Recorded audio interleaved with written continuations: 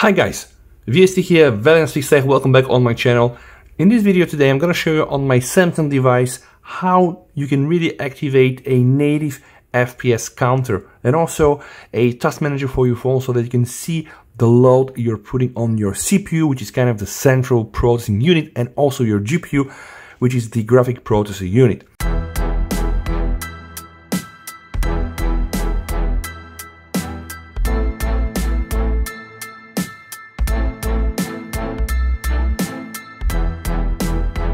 So a while ago I did a video where I showed you how you can enable an indicator from the developer settings where you can really see the displayed refresh rate, but that's not really good for games, and I've got some hints from some of my users on my channels, for my subscribers, so I'm really thankful for that one.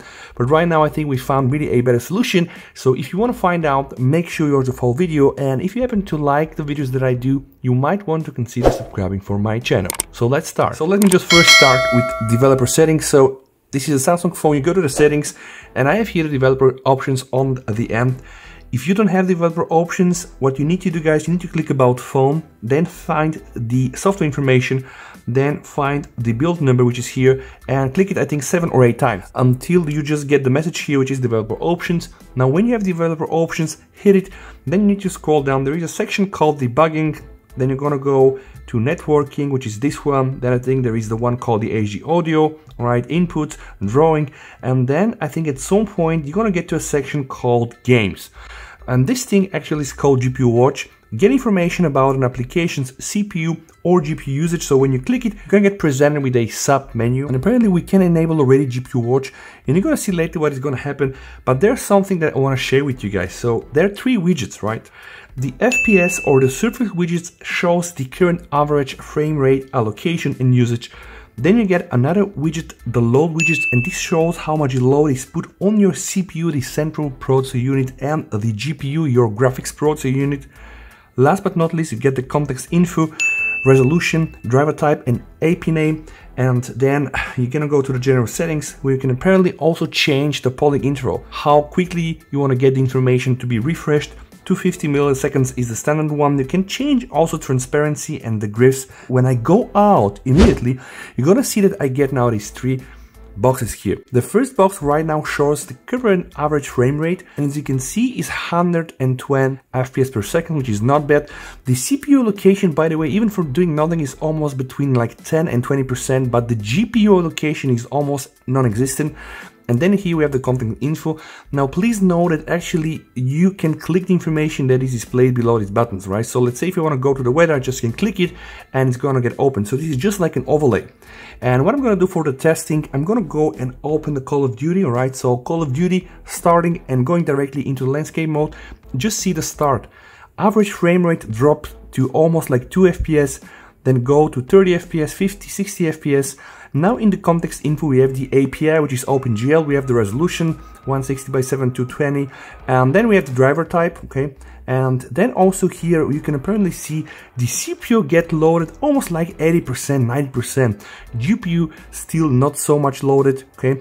Now what I'm gonna do, guys, right now I'm just going to enter a multiplayer game, and we're gonna see really how this works in the in-game real experience. Okay, right now I am into the choosing menu. I still can see that the frame rate is like 30 FPS, right? So I'm just gonna start now a multiplayer game, and let's see, I want to see the in-game real FPS. All right, so let me just choose here, and actually you see now it's a bit better, right? It is above 60, which pretty much seems that actually the phone can maintain 60 FPS. See, the CPU load is getting like almost like 50%, right? So it's actually quite a lot, right? Oops. All right, and the GPU load, by the way, is not really heavily utilized. I think it's gonna get like 20-90%, which means that apparently the phone can do much more, which is not bad at all, right? See what happens here? So 50% CPU load, and then we have another like 60%. Oh my god, and I died.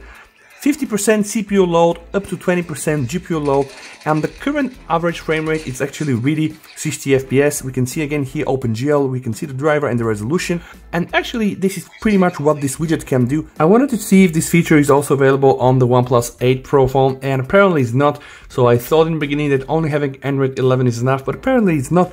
And I just was able to find it here on my Samsung Galaxy S20 Plus. So if you do own a phone and you run the Android 11 on this and it's it's not the Samsung S20 or OnePlus 8 Pro, and if you test it and it confirms that this works, please let us know in the comment down below. I think this will be really helpful also for the other users. Now with that said guys, I really enjoyed it if you have liked this video, and again, this here can be a very little helper. You can customize this, don't forget you can also minimize a bit the widgets and the size that they take on your screen. It's very handy, and the best thing here is that you don't really require additional software. Right, it's all native inside your Samsung phone. Of course, this is running the One UI 3.0 beta. With that said guys, I really hope that you have liked this video. Show me your questions into the comments down below if you have any.